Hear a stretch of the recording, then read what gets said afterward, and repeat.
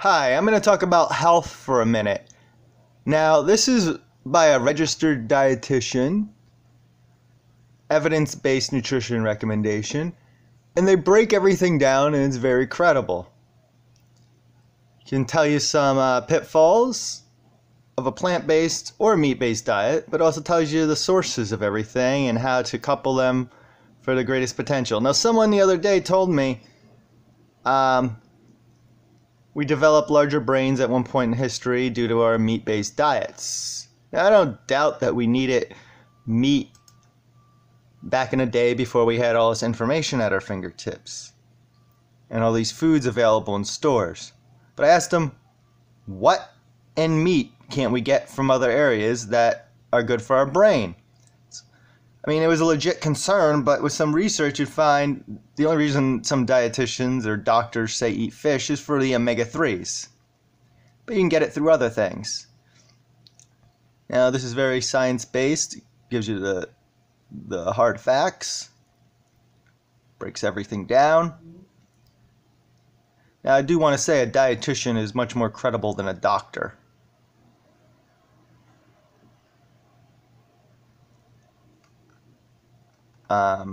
So it lists the sources as well.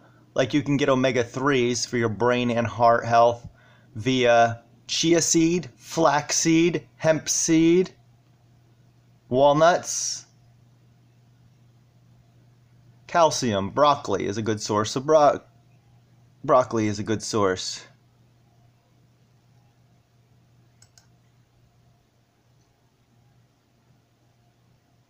So you can go to veganhealth.org by dietitians, registered dietitian.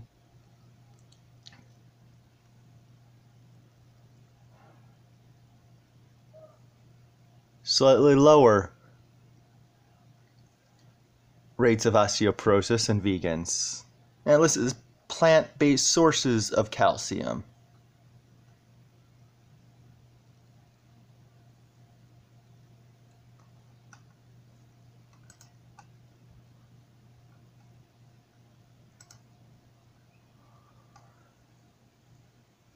B12, like nutritional yeast, which is a good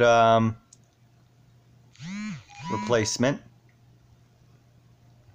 So you can see it breaks everything down.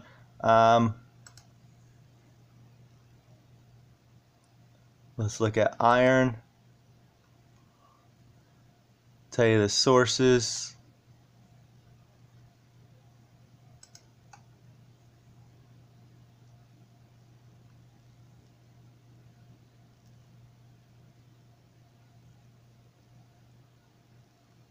Very specific, very credible.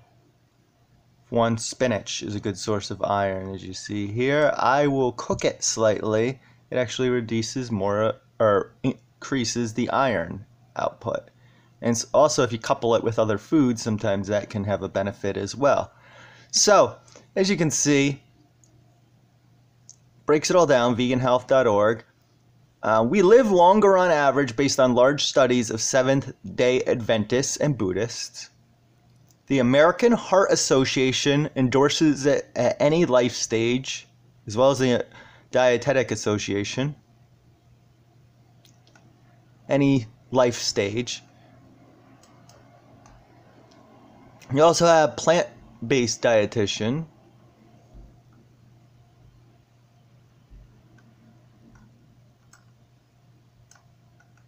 Credentials.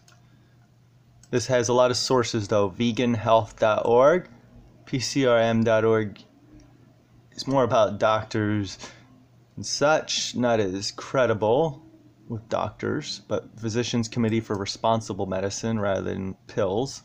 And then cancerproject.org, like colon cancer. So, well, you may have some legit concerns. It's been proving large studies of Buddhist Seventh-day Adventists who have been veg forever. I've been for over 25 years, work out a lot. Veganbodybuilding.com is another source. So, we live longer on average, less rates of heart disease, colon cancer, and many other leading killers. So, I'd like to debunk the myths. We have no need for animal products this day and age. Thank you, and look up a factory farm video.